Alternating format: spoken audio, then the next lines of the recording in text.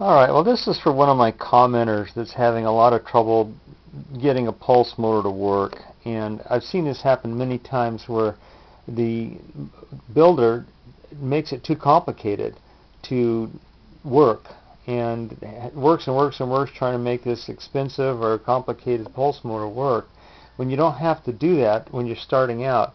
Just build a really simple one, and this is what I call a kitchen countertop reed switch pulse motor. And the little arrow thing is the reed switch. When the magnet goes by that, it pulls the switch closed, completes the circuit, and electromagnet pushes the magnet around or pulls it around.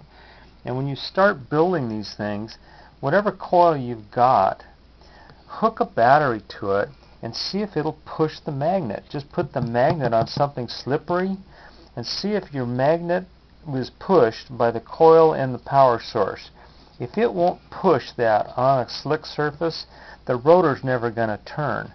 If it does that, then just put some magnets on a rotor that's low friction and put a switch on it of some kind. It can be electronic or a contact commutator or something. This is a reed switch, what they call a proximity magnetic reed switch, and see if your motor will run. Now I could take the same configuration and run this electronically or with a photodiode or whatever, but this is a real simple way to grasp the concept of a pulse motor. When the magnet goes by that switch, it closes the switch, the circuit's completed, the electromagnet pushes the rotor around. I'll show you how it works.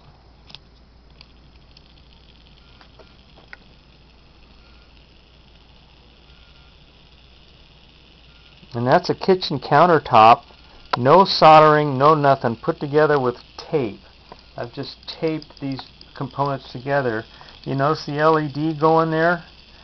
This is the flyback. This is the collapsing of that coil that's causing that LED to light up using just a AA battery. Now that LED won't light up with a AA battery. You have to use this flyback from the coil.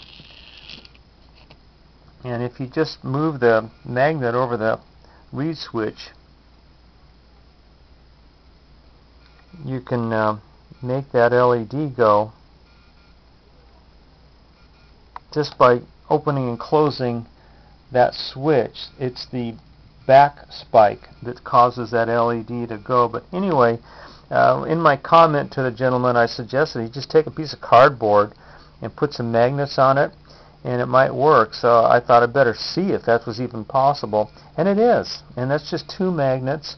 I put the nail through the cardboard and then made a bushing using crazy glue.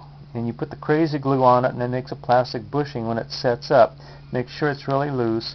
You have to have a sliding thing for it here, otherwise there's too much friction. But I wanted to see if this would actually work.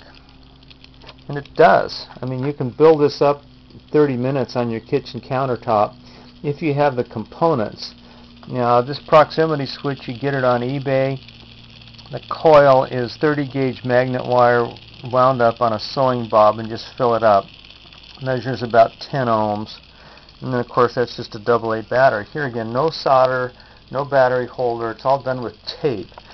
And the infamous craft stick. I've had a lot of fun building these projects using those craft sticks. So anyway, that's my little kitchen countertop pulse motor, unlid motor. This is the 23rd of September 2014. Thanks for watching.